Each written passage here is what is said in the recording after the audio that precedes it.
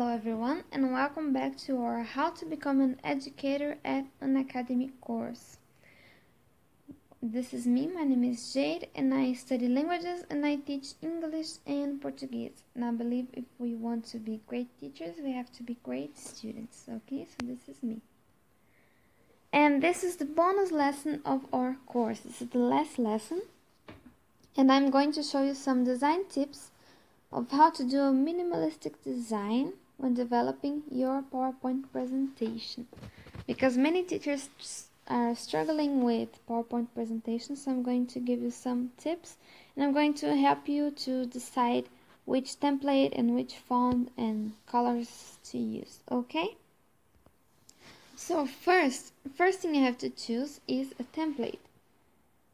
So the tip is choose one with 80 to 90% white or clear background, okay? So you have to choose like this one. 90% of it is white. It only has a little bit of blue on top, so it's okay. So you have to choose one like this, which is clear on the background, okay? And use dark letters.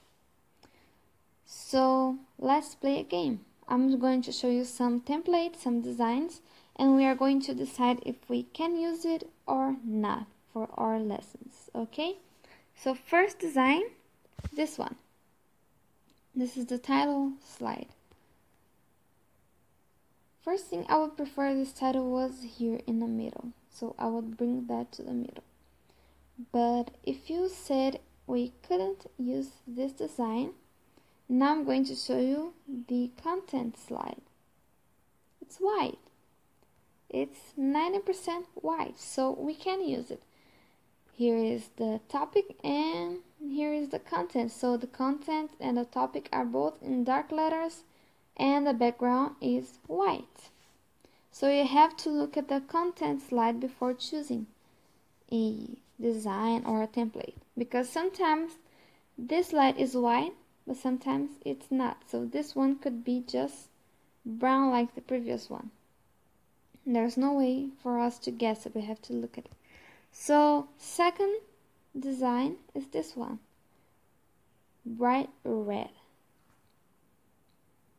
It's already a little bit shocking, isn't it? So you can see the difference between white and red background. So this is a course title, but what about the contents? Ooh, it's also red. What should we do? Choose it or not choose it? As you can see, this is not white and this is not clear, okay? This is not a clear background and the letter is white.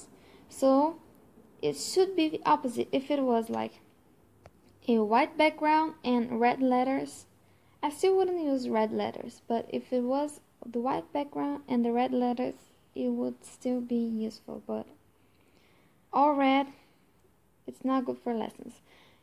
It may be useful for something, but if you are watching a 10-minute lesson with this design, it becomes tiring for our eyes, okay? So it's definitely a no. Next design, green. It's a happier color, it's a lighter color, and it's a more peaceful color. So this is the course title. And now we're going to look at the content slide. Would it be white? Would it be green? It's white. It has green on the outside, but 80% of it is white. And the letters are dark, so we can use this one. Okay? So you have to look at the content slide. There's no way for you to decide only looking at the title slide. So this one is useful. Next one, this one. Oh, it's blue. It's really, really blue. If it was like a really, really clear blue, it will be useful, but this is blue and the letters are white. What about the content slide? Ooh, still blue with white letters. So you can see that the topic is still readable, but this one is really fade and it's really hard to read. So if you put a big text here and a lot of sentences, it will be hard for the people to read. So it's definitely a no. Okay, now next. This course title is already white in the background and dark letters. Only a little bit of gold here on the side, but it's still 90% white. What about the content slide? Will be all of it gold or will it be white? It's white. It's just like the title slide. It's white and black letters, so it's great. So now you could see like 3 useful options for design for you to choose. So it's not hard. You just have to look at it and see the background color and choose a dark letter, and it's done. Okay, so now next, how to choose fonts and colors.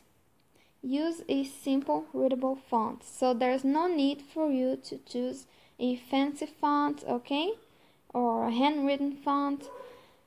Also choose a neutral and dark color. Neutral means black, so if you're not sure which colors to use, just choose black, okay? And I said neutral and dark because it's not because it's red, because it's neutral, because red isn't neutral. So just go for black, okay? And use a big letter size, so there's no use in choosing a dark letter and a readable font if you put it in tiny letters. So use a big font, use a big size, okay? So let's play a game again. Which one should we choose? So these are all the colors for this design that I'm using. So which one should we use? This one is neutral, this one is neutral, this one is neutral. This one are colorful, so these 3 ones last are excluded. Even if you like orange, if you really like purple, but if you can see that it's not as easy to read as the 3 first. And between these 3, which is the darkest? Obviously the second one, because it's black. So when choosing between colors, choose the most dark and neutral at the same time, okay?